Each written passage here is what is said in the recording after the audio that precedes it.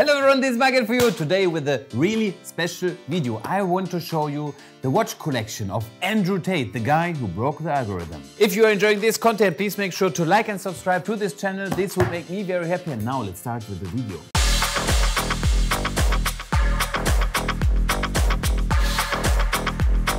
Everyone who knows me knows that I'm spending, let's say, around 4 hours, a solid 4 hours a day on TikTok. And this guy, he really broke the algorithm. I don't know. Every second post, it's something about Andrew Tate. And this guy has also some watches on his wrist. And today I will show you which kind of watches and what is the price of these beautiful items. First of all, we are going to start with the Hublot Classic Fusion, 44mm in size, and it's a chronograph with a date function, blue dial. And at this point, I cannot tell you if it's a factory set or aftermarket watch, aftermarket diamonds. On the wrist, it has a great appearance. It's a big size of watch. Most of the people will tell you that you should not buy a Hublot because the resale value is definitely lower as what you paid for it. At the end, if you want to have a big watch, which is not so expensive, and you add some diamonds to it, the price and value what you can get. Obviously, I mean, the watch on the wrist, it looks nice for sure. The blue dial is nice. I had the one in green. There are a lot of people enjoying this kind of watch. Price-wise, the watch is listed currently between 6,000 to 8,000 euro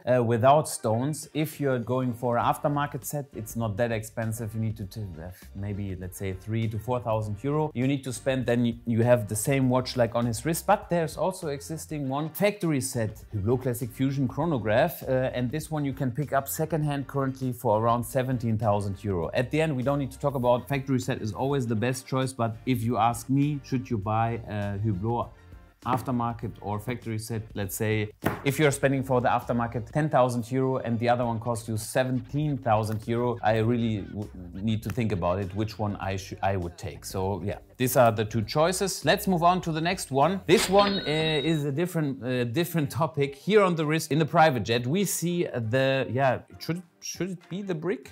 Maybe. It's a fully iced out chandelier with baguette diamonds, Audemars Piguet. And with these watches, you need to know, yeah, probably Andrew is not knowing this, but this watch, only the movement is from Audemars Piguet and also maybe the hands. Everything on this watch is made from a goldsmith, okay? What you do is you buy, let's say, the steel version, or a dealer buys the steel version from offshore model. He takes out the movement and all the other things he sells as a spare part. You can take a steel version, you can buy any offshore model with this caliber. And then what you do is you manufacture all the diamonds by yourself. And at the end you have a glass bottom, so you see most of the time the movement inside, but I see here from the gold pusher, and this is not made by Audemars Piguet. This is also not a bad thing, it's a very common. The only thing is you need to know that. Obviously this one is not very easy to resell, but to wear it on the wrist, I saw it one time, I had it one time in my hands. It's a nice watch. You get a lot of attention if you're wearing this 42mm watch on your wrist. It's just iced out. You see, it's beautiful on the wrist, but you will probably never sell it again very easily. Then let's move on. Oh, Ulysse Nardin. This watch is, this brand is very popular, say in Russia and in this kind of region. Ulysse Nardin, very interesting brand. They do different kind of stuff and nobody's buying it. After all, we also have one model in stock. If you're interested in watches, just go on the website. We have amazing deals, especially on, we have also the Marine chronograph. Yeah, for 5,000 euro less than the list price. This watch is crazy expensive for the list price. Right now, I think you need to pay around 18,000 euro. Not very easy to sell, but I like it. What Ulysse Nardin is always doing, they have this metal plate at the bracelet. So there's this kind of, yeah, Ulysse Nardin, and no one else is doing it. Interesting brand. Also with this watch, it's kind of flashy and it caught your attention. Let's move on with the next one.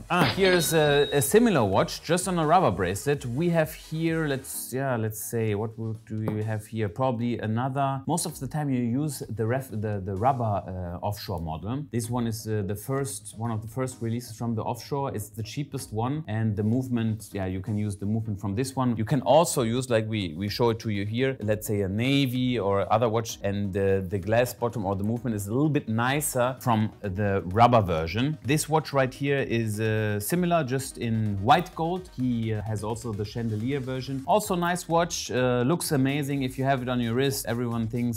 This one costs around $1 million. The watch, or the idea of this watch with the baguette diamond stones, is existing with the catalog of Audemars Piguet, at least in the past. I saw one piece with my friend Khaled in Dubai. He should still have it in stock. A beautiful model, really, really rare, and this watch is around probably 700 to $1 million, depends on the model which you're looking at. Then let's move on. Another Hublot. This one is the black version. This same watch we also had in stock. It's not easy to sell. List price is quite high. I don't remember. 16,000 euro list price. I think I sold it in the past for 6,500 euro. Yeah. It has a rose gold bezel, a ceramic case. Advantage, it doesn't scratch, and you have a high contrast between the case in black and the rose gold. So also here a tension catcher, and currently the market value is around 8,000 euro. Not easy to sell, but at the end it fits to him. And then one of the more expensive pieces here, it's also crazy to buy this watch, is this skeleton double balance from Audemars Piguet, the Royal Oak skeleton double balance iced out. So this thing with this iced out, in the past, let's say we go 2 years back, the watch cost back then, around 2 years back, was 80,000 euro. So back then, if you had the watch 80,000 euro, you put some stones on it, and the selling price was, let's say, I don't know, maybe 15,000 euro more, okay? If I sell you the watch and you say, okay, I want to have diamonds on it, the manufacturing process will cost you around 15,000 euro, more or less, okay? The problem what we have right now is this skeleton got so expensive, over 200,000 euro. So now we have the problem that the people who are buying iced out, they don't have the budget to go for let's say 210, 220,000 euro watch. So what we are seeing now in the market, the iced out watches are cheaper than the plain ones. Yeah, so it's not very easy also with this piece to sell. It looks amazing. Is it necessary to have an iced out, aftermarket iced out watch in this price region? No. If you want to have a fun watch, just go maybe for something else which is cheaper. For him, it fits, it looks good, and we also have a German rapper, or had a German rapper who had this, exactly this kind of watch on his wrist. I'm pretty sure he sold it. But yeah, let's put it like this. Also interesting piece, not very easy to sell, and the double balance, one of my favorite complications. So now let's go over to the last watch here in this video. This is from Jacob & Co. And Jacob & Co., they are doing just amazing job, always going new ways. In the watch business, it's most of the time always the same. Submariner 1 centimeter larger, one smaller, the hand red or blue or this or that. Here is something completely new. The Bugatti Chiron watch with a moving engine inside is something to look at. Andrew Tate is also driving one Bugatti in a similar color. And here we have the rose gold version. If you're checking out for a price, the watch is priced between, let's say, I think the list price should be around 500, maybe a little bit more. If you actually want to buy the watch, you will probably get a good price, a good deal on it. I like this model, and I think Jacob & Co. did a great job on this watch. If we are now recap the whole collection of Andrew Tate, you will see that every single model is straightforward and yeah, really something which catches your attention. Very interesting collection. Let's check out what he will buy maybe next. And I will see him on my For You page. And maybe you will see me on your For You page if you are subscribing to his channel. Thank you very much for watching. And then I see you guys next time. Bye bye.